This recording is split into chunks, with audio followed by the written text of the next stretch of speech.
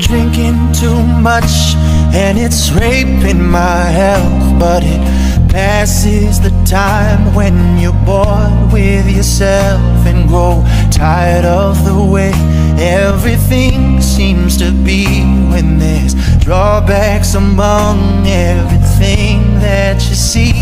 And I've come to the conclusion at 25 that I'm sort of a drag, but my nature is kind, and a wise woman showed me that that's all you need at the end of your days. But it's hard to agree when there's so much inside and too much to say, and a need to be better with each passing day. And they're looking at me and there's nowhere to hide. Yeah, I'm cool on the surface but burning inside.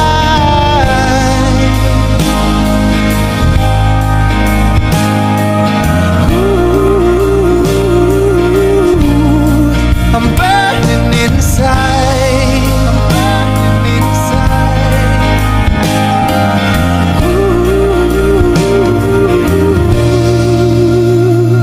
Been thinking about her every day since I left. Come to think of it, I haven't quit since we met. And I know that this kind of talk's overdone, everyone seems to be bitching about love, but I guess there's a reason I don't feel ashamed. Used to be rather fearful of seeming cliche, but I'm anxious and tired of thinking so much.